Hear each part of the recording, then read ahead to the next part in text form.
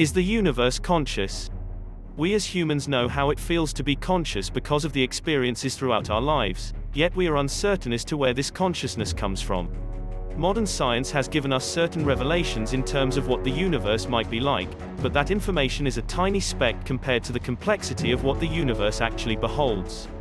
Coherence in the universe.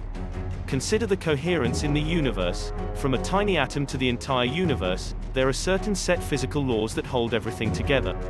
The scientists act as mediators in conveying the findings from the universe to us normal people. An example is that physicists have widened our knowledge about the universe by telling us about laws like the law of energy conservation, which means that energy is neither created nor destroyed. We know that everything that exists is the byproduct of the mutual interactions of material particles. What comes to mind is that perhaps proto-consciousness is what gives the universe purpose. This question gives another life to the concept of panpsychism.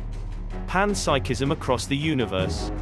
Generally, consciousness exists in a very minute part of our universe, and only highly evolved organisms possess it.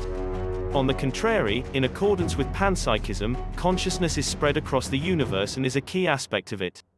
Panpsychists explain that the consciousness of animal and human brains in terms of simple forms of consciousness are hypothesized to exist as properties of fundamental particles and attributes of matter.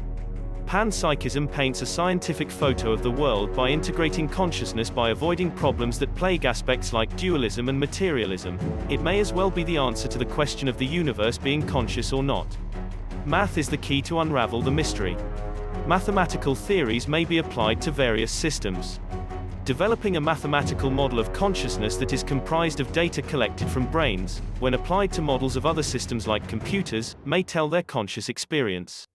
Mathematicians are uncovering some mind-boggling conclusions that if we were to get the precise descriptions of consciousness, we would accept that all matter that exists is conscious.